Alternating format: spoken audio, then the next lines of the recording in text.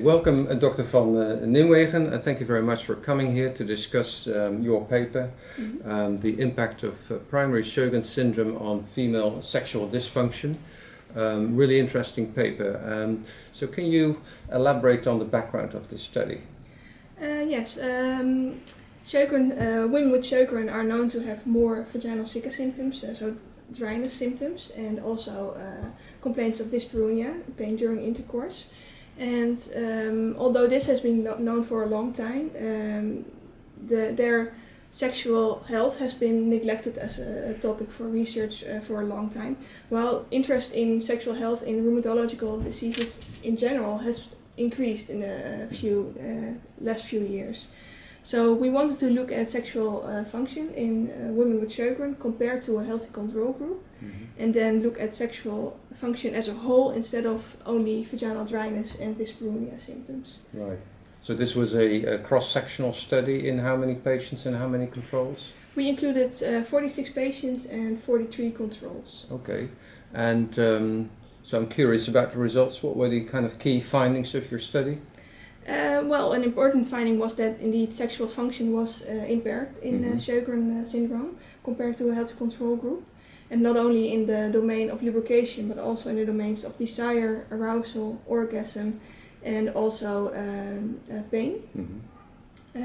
So what we also saw was that sexual distress, so distress caused by their sexual dysfunction, was increased in women with Sjogren, and that they were sexually active less often than controls. And sexual dysfunction in patients was correlated with symptoms of Sjogren as measured by the ESPRI. Okay. And was also correlated with symptoms of fatigue and symptoms of depression. Right, but it was not correlated with the other measure for Sjogren's We used two measurements of Sjogren disease activity, the ESPRI and the SDI. The ESPRI is a subjective symptom score, so the how patients experience their symptoms, and the SDI is a objective measurement of disease activity, systemic disease activity in Sjogren.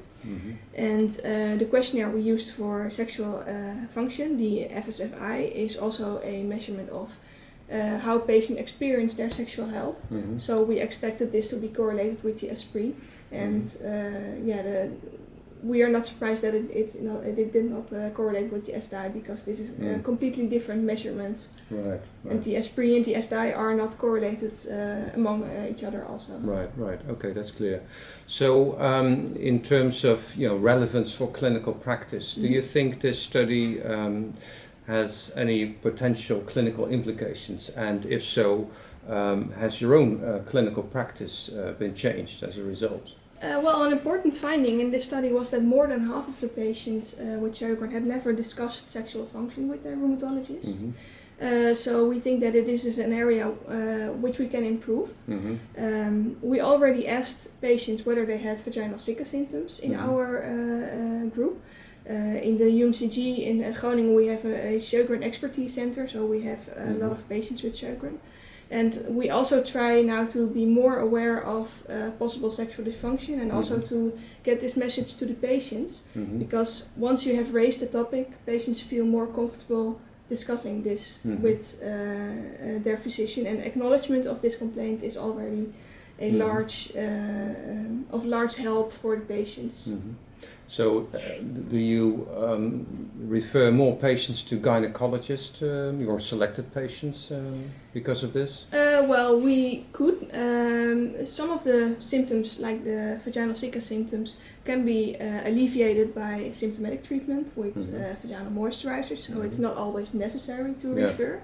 But if patients have, for example, many vaginal infections due to the dryness, or have sexual problems, then referral to a gynecologist or sexuologist can be helpful. Right. So we do sometimes refer patients. Okay.